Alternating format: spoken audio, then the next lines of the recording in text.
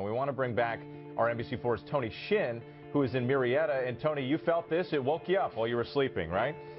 It really did. You know, I had just woken up, and I was kind of in that zone where you're going back and forth. Turned on the TV, I was watching you guys, and that's when it happened. And like I said before, my son immediately, he's 6 years old, he's in bed with me, and he immediately woke up and looked at me, befuddled, like, what was that? I think that was technically the first. And I'm sure he's going to remember it because it was pretty shocking to him. I do want to point out one thing.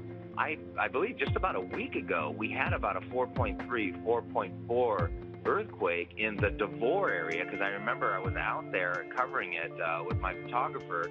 I was covering a different story when it happened, and we provided some live coverage. I wonder if this is somehow a big aftershock from that, because all those fault lines kind of go through that Cajon Pass area, and that, I believe, is connected to that Beaumont, Banning Valley as you head out towards the Palm Springs area.